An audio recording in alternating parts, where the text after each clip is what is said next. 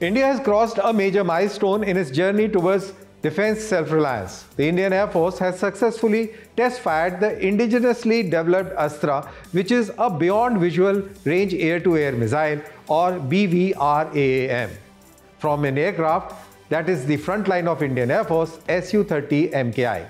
This technological triumph puts India in an elite club of nations that can produce advanced air-to-air combat missiles. On July 11, 2025, off the coast of Odisha, a Su-30MKI roared through the skies carrying more than just ammunition. It carried India's assertion of strategic independence. Astra missile has a range of over 100 kilometers. It moves at a speed of 4.5 and carries a warhead of 15 kgs, high explosive.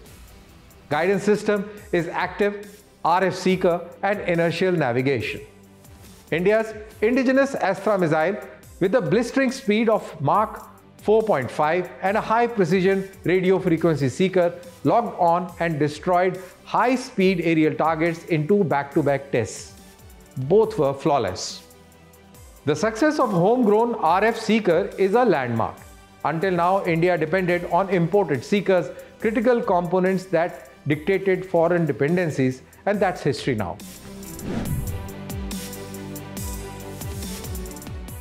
Already integrated with Su-30MKI and Tejas, the Astra missile will soon fly on Tejas Mk-2 and possibly the Rafale, giving the Indian Air Force a unified, interoperable air-to-air strike capability. The military-industrial ecosystem is now shaping up. Over 15 Indian companies involved. Production is being by the Bharat Dynamics Limited, and behind this missile lies a growing military-industrial ecosystem of over 15 Indian firms, both public and private, working together to make Astra a reality. Bharat Dynamics has already received orders of up to 200 units. The Astra missile is going to redefine the air combat doctrine. The visual range supremacy, pilot strikes without even seeing the target. The future trajectory is also in our favor. Astra missile Mk-2 in development stage and Astra missile Mk-4, a fifth-generation fighter killer, is also on the board.